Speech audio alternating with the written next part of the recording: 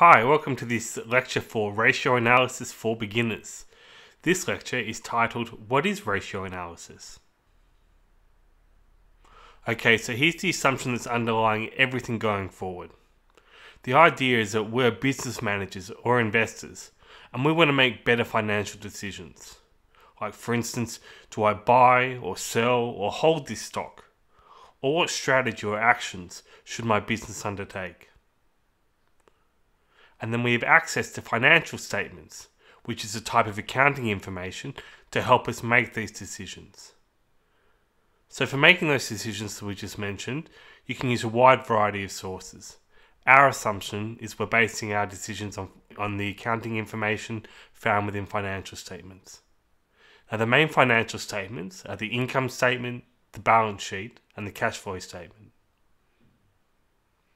And ratio analysis is a financial statement analysis technique. You'll find that financial statements only show absolute numbers in their results. And these absolute numbers often hide or disguise some valuable accounting information. So for example, you may need to adjust the absolute numbers to account for the scale of a business, both within a business and across separate businesses. So for instance, profit of 100 in company A and a profit of 100 in company B may look identical, but company B may be 10 times the size of company A, and thus a profit of 100 in company A may appear more appealing because it's doing it with less. So scale is often hidden within financial statements.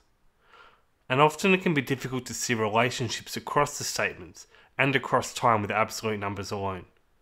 Sure, the information is there and you can find it, but often these relationships are often a bit harder to see. So what ratio analysis does is it takes data from the financial statements, it uses this data as inputs into common calculations, which are the ratio calculations, and these calculations result in new accounting information in the form of ratios. These ratios overcome many of the drawbacks we just mentioned, and it also offers new insights and views into the business. But a lot of what we've been talking about is a bit abstract. It's just me talking. Let's have a look at a quick example to see what ratio analysis is.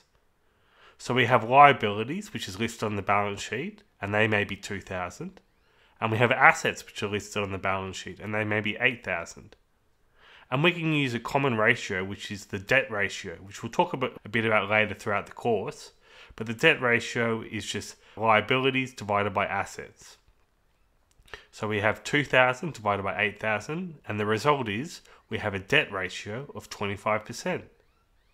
And with this debt ratio of 25%, we can now more easily see what proportion of assets are financed by debt. We can see 25% of assets are financed by debt, and thus we can assess a business's financing strategy, whether it's financing its assets from debt or equity. And we can also assess the ability of a business to pay off all its debt and assess the financial risk of a business. I'm sorry, there should be an extra S in assess there, but we can assess the financial risk. Can the business pay off all its liabilities if it sold its assets? So ratio analysis allows business traits from the financial statements to be seen easier, to be understood more readily, and these insights to be viewed in a shorter space of time. We can spot success or the lack of it. Ratio analysis can allow you to more easily spot the strengths or success of a business, or the weaknesses or warning signs of a business. And overall, if we're going to make a good decision, whether it's in our own business or as an investment decision, we have to know what's going on in and around the business. We have to be as well informed as possible. And ratio analysis helps you tell the complete story of a business. It can allow you to ask more astute questions if you have access to particular managers or perhaps a financial advisor. It can guide you on where to conduct your next business investigations for clarifications. So if something appears in the financial statements and then appears more in focus within the ratios, you'll know that if you're going to conduct any further investigations, you may start after that particular debt ratio calculation and analysis.